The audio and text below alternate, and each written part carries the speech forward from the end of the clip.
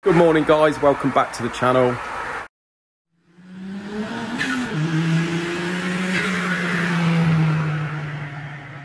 So just a quick update on what we've got in the workshop at the moment. We've had a couple of new engines come in actually, which we really could have done with. So this here is a BMW N55, is it? I think, something like that. He basically bought the engine in on the stand there with the crank in it. Really just to see if we could strip out the crank and see if we could salvage the big end. But just by looking at it, that is not going to be salvageable. These 6 cylinders here, when they've knocked an end out like that, they are US, to be honest with you. First of all, the journal. I mean, a lot of these people look at the journal and think, oh, it's not too bad because it's not really black around here, but that is just knackered. So that's probably going to be about ½ mil down, but even if it's not and it's grindable, the crank's going to be bent, and these days, like we said before, we don't get involved with straightening cranks anymore. It's not worth it. So he's gone off to source another crank. As soon as that arrives, we're going to get this all stripped here. He's going to use this block, so we're just going to measure the bores. We're not building it. If they're okay, we'll give them a list of bits to get, like gaskets and what have you, and we'll probably stick the crank in the block, but we'll let him put the pistons and what have you down the holes. I thought, to be honest, we had another engine or engine bits turn up here today, but fortunately, as you can see, that's for Bob Dove. He sometimes has a pallet full of stuff delivered here or to here and from here, because I think it's a bit of a nightmare to get up his drive. So that one's for him. So fortunately, because we've got enough to do. Although saying that, we have got a V8, 4-litre V8 Range Rover, I think, on the way. And we've also got another Cosworth engine on the way. Although it's been stripped, I think he wants the top hat ductile iron liners in it. He wants me to supply rods and a crank and what have you, because I don't think he's got anything to go with the 200 block. And yeah, should be expecting that in the next couple of days. So nice bunch of machining work to be done on that, really. Right, people, thumbnail and title. So we have an old warranty seeking customer that strikes again. So with reference, just give you a little bit of a recap on what it's all about. Reference a video I did quite a while ago, actually, probably towards the beginning of the year. I did one on a guy that got in touch with us via email, wanting a warranty on his engine that he hadn't even got in the vehicle yet, although I think it was about 6 weeks to 2 months had passed by, and he complained of a severe oil leak at the back of the engine. Well, it turns out he was claiming for a rear main seal.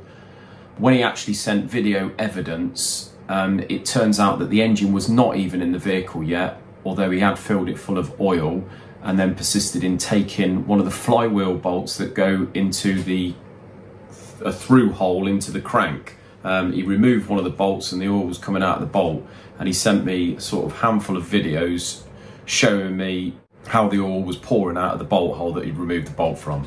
Yeah, that one.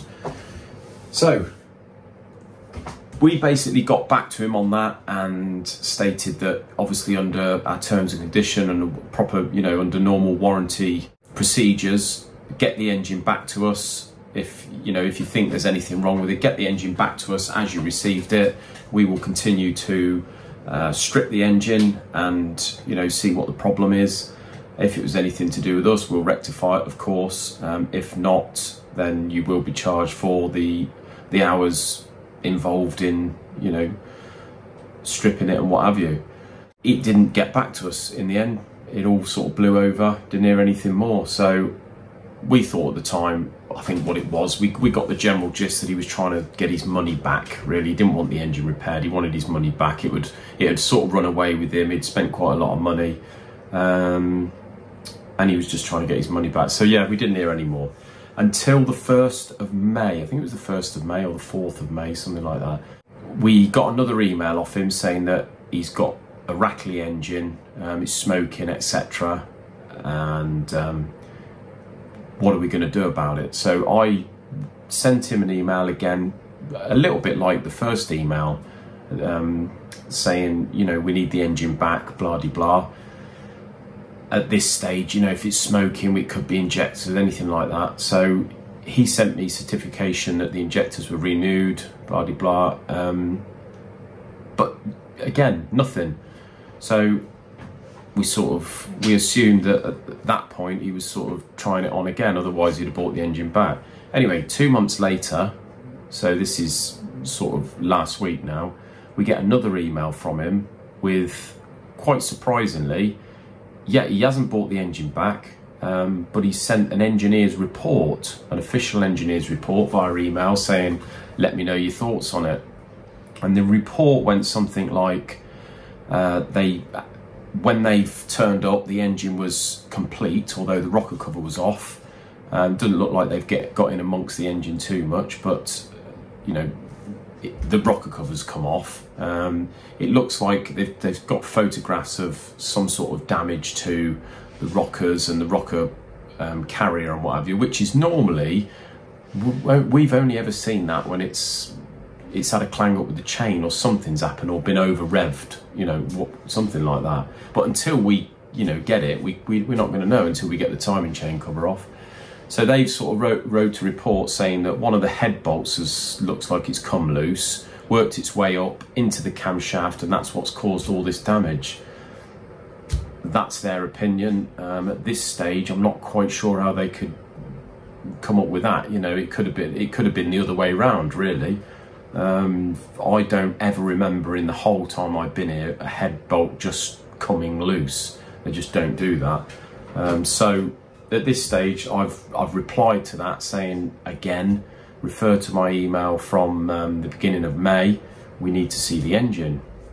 I haven't heard anything since again. So bit of a strange one, guys. I'm suspecting we've had this before where they just do not want to send the engine back to us. You know, I suppose it really is sort of pointing now towards him sort of wanting his money back rather than us repairing it.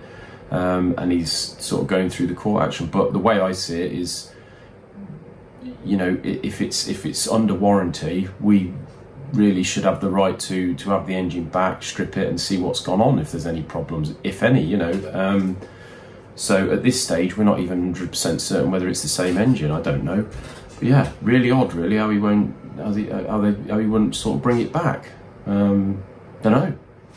What do you think, guys? Bit of an odd one, that, really. Comment down below on what you think, and any of your suggestions on the way we should deal with that. And I think the next stage may be a solicitor, something like that. But yeah, quite odd and very stressful, you know, things like that.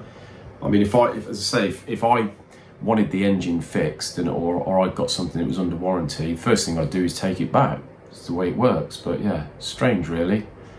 Right, guys, so what I'm doing here is I've fitted the small end bushes. These are the ones that Paul Dove pushed out last week, and the new ones have turned up. I get these from Burton Power, to be honest with you, just as cheap as anywhere else, and I know they're decent quality.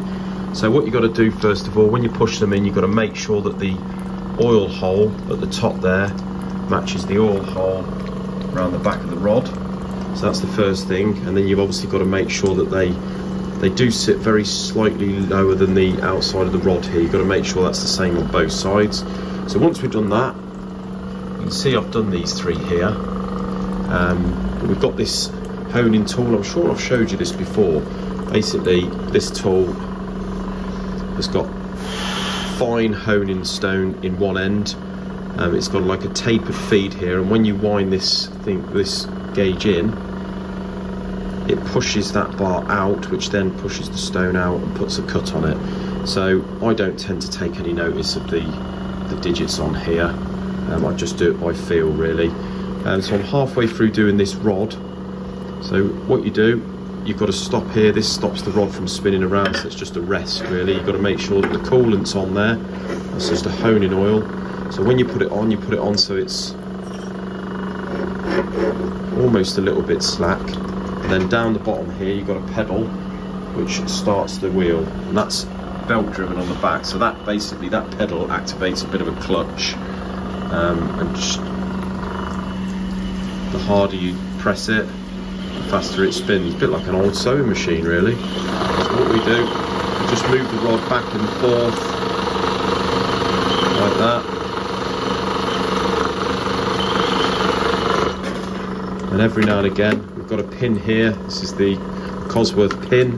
We try it in the hole, and you keep turning the rod round. And we put a half a turn cut on there. Forwards and backwards, maybe 3 or 4 times, and then you can normally feel when the pin starts to go in there. It's hard to explain on video really, but it's just a case of feel of these. As I say, we just frequently just turn the rod around. See, that's starting to go in there now. It's just starting to pinch that pin. So we just put another half a turn cut on there. And once you get to this stage, you just go backwards and forwards, sort of. See, that's almost in there, but it's just pinching it. So what we do is turn the rod, do another up and down a couple of times. See, that's gone in there, but it's a little bit tight. So one more sort of turn.